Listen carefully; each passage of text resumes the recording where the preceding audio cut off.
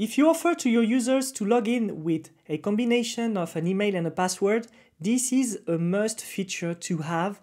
You need to understand how to reset the password. This is what we are going to do with Nextjs 14 and Supabase. Okay, so everything starts on the login page. We should have here an option to reset the password. So what we can do is to come back to our app here on the login page. And here we can set a new variable, reset password, and set reset password. Set reset password, there we go. User state, which will be a boolean, and we can set it up by default to false. So we can do that to false, there we go. And let's come back at the bottom. And what we can do here is, instead of having all of this, and let's say that we would trigger only this if there is no reset password, or we could make also a new component. Let's say that. So here I need to wrap all of this inside another div or fragment, otherwise we will have a problem. There we go. So once I got this, I can have also here an option on the bottom that says that if reset password, we can say that we would like to access to login. Otherwise, we would like to access to reset my password. Until now, really simple to understand. If we come back, we've got this button, and let's say that every time we click on it, we want to set reset password, okay, from the opposite of the value of reset password. Okay, until now, this is easy and we don't want to overload our onClick. So when we come back, if I click, we can see that we've got this. So this is cool. I can probably put a cursor, pointer, and on hover text decoration to make people understand that they can actually text decoration, no, underline, sorry for that, there we go. So when I pass my mouse, I can pass on here, and there we go. So once I got this, what I can do simply is to use here my condition, if reset password, and we're gonna have a div. We're gonna keep the button here, and I'm going to create a new function that will be called send reset password. Okay, we're gonna have to create this function here on the top. So I'm gonna go here, const send reset password, which will be an asynchronous function that we are going to develop just after. And here, instead of that, I'm gonna have reset my password. There we go. Here, I'm going to have a grid of gap 4, exactly like we should have here on the top grid, gap 4, we should be good. And there we go. So I'm gonna have the option to reset my password. What I can just do is to copy paste here the email. So I'm gonna go down here, and I would have my email, and I have my reset password. I can also work on a success message that will say, hey, you successfully resetted your password. So as I did on the previous lesson, I can put to have my success, set success by default on false. I'm gonna come down. Here I can put a message, success, check your email to reset your password. Okay, so here I got my success, check your email to reset your password. I can put some style to it, bg green 100, text green 600, px2, and here let's put it a bit on rounded, and we should be good. Okay, so here I just want to show it if it's success. Okay, so success, and my there we go. So I can switch here, and I got reset my password. Okay, so how do we reset the password? When we are going to send the email here, we are going to send actually directly to the email a confirmation of resetting the password. And if we go back here to our email template, we've got here a template to reset the password that we can change. We can update this template, put more information if we want to inside of it. Okay, so when we're going to click on this confirmation URL, we are supposed to arrive to a URL on our app to reset the password. So we miss here a view, and this view is supposed to be here a reset view. So I'm going to use my reset page, which is here. I'm going to create a new file called page.tsx, and I'm going to initiate my page hello reset. So let's just try to go to see this view. And of course, we are not logged in, so we don't get access to this view. So what we need to do, we need to come back to our source and our middleware.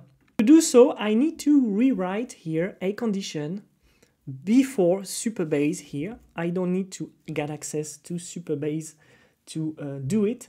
What I want to do is to have a const, and let's call it public URLs.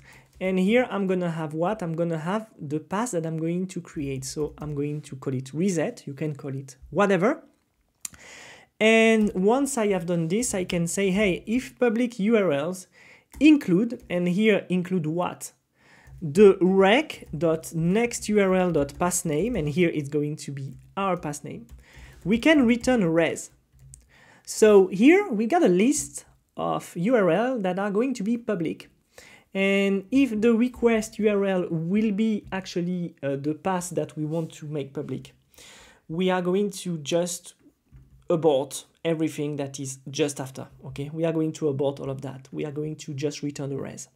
So if I come back here, I'm going to try to do it again. There we go, we access to hello reset. So now we can come back to the page reset and we can actually create our reset page. So what I can do simply is to just copy paste login, because I know that login is easy. And I'm going to have here confirm password instead of email and password. So I'm going to have password and confirm password. So I can remove all the JavaScript that I got, almost everything. Let's remove everything and let's start over. We're not going to keep anything. Just what we're going to keep here is our form text. So here I'm going to have enter your new password. Okay, and here we're going to have password. And after I'm going to have exactly the same, but it's going to be confirm your new password, and here it's going to be confirm password. Okay, so when I come back, I got those two input here, and after that I would like to have my div button. So I deleted it, but I should have keep it. It's dumb. The button here to confirm the new password. So we're gonna have here confirm, okay, and instead we're gonna have confirm passwords with an S, because we already got here the confirm password. So I'm going to type const confirm password, which will be an async function, and we will get this. Okay, so we got here what we need.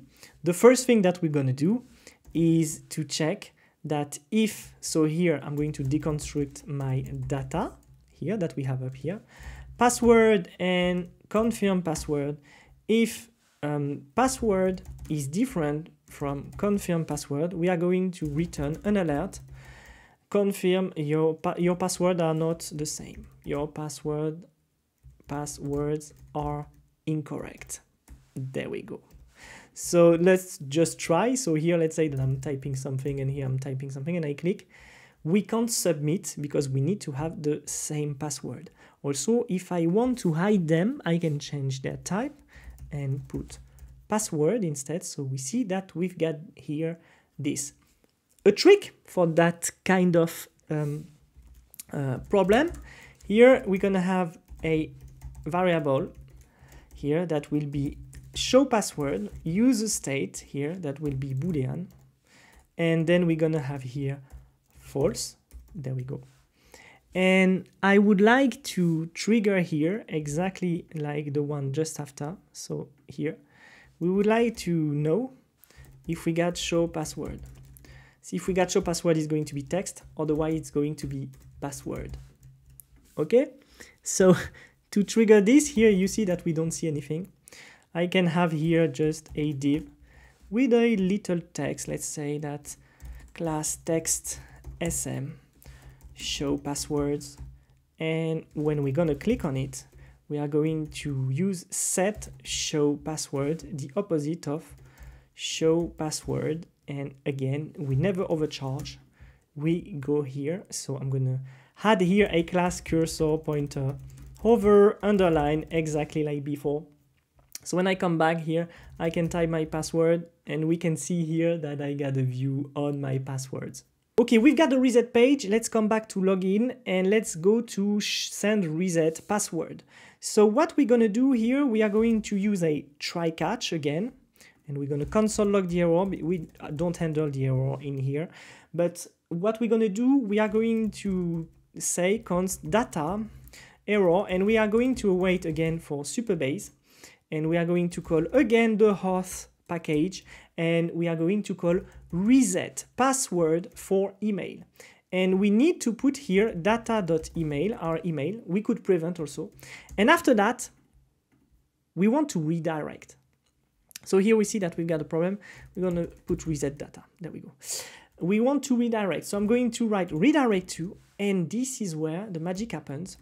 I'm going to use here the path that I want to lead to. I can use my window.location.href, and after that I can use reset because here I will already get my slash. After that I can set success to true and we should be good. It's time to try, so I'm going to click on reset my password. I got an email to reset my password, and if I look at the URL, I'm going to copy the link address and we are going to look at it together to see what it gives at the end. We've got here the URL with reset. So if I type here this URL, I arrive directly here with the reset code. And you see this code will be used to identify your reset session.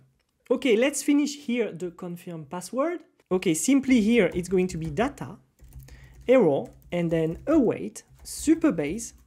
Again, we are going to use auth, and here we need to import Supabase, of course. There we go. We're going to use auth, and we're going to use the update user function that will update the current user. So we've got our password here that will come from data.password.